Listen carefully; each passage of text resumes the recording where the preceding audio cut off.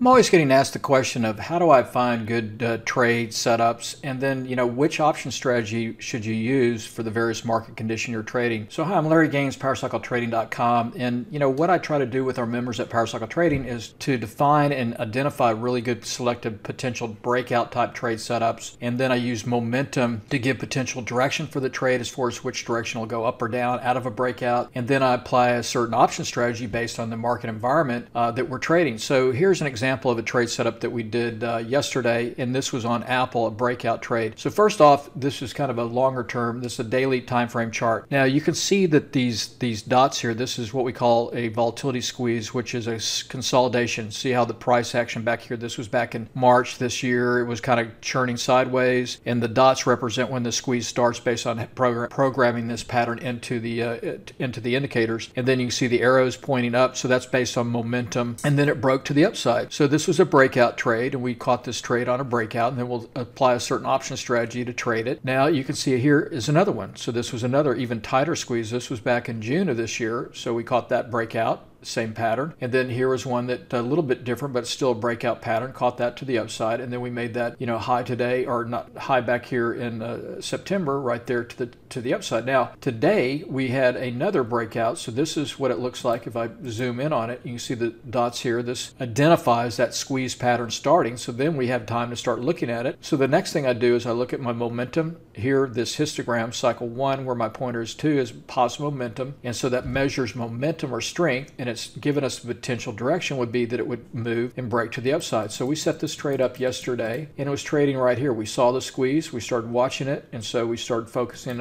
in on it. And so yesterday we set the trade up. Now the next question is, okay, what kind of option trade should we do?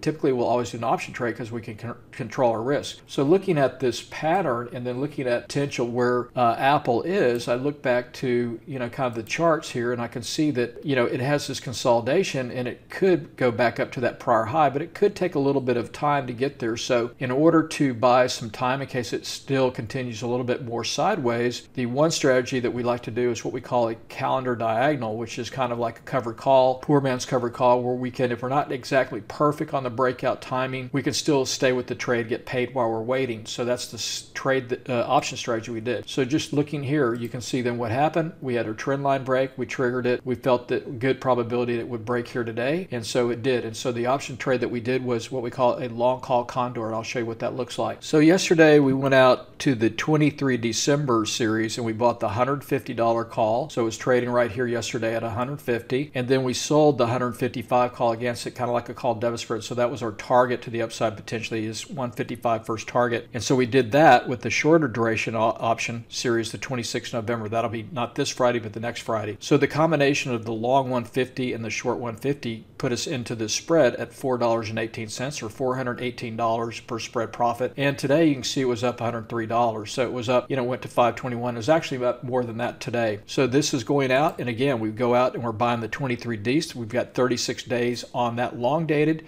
and then we sold the 26th November, 9 days short dated, so we get accelerated theta decay to take advantage of that, and potential upside. We can kind of control our upside, and we can adjust when we need to, etc. So it's a great strategy for a lot of different conditions. So the first step though is identify the trade. We did that. I also identify those trades with my scanner here. You can see my volatility squeeze scanner, and I put in anything here on my screen here, and I pull up all these different trades or stocks in a squeeze. You can see Apple was one of them here, and so we started focusing in on that one, and then that's the kind of the steps through the trade setup and the option strategy to use. So I hope this was helpful. If you'd like more information, please come visit us at PowerCycleTrading.com. Good luck trading.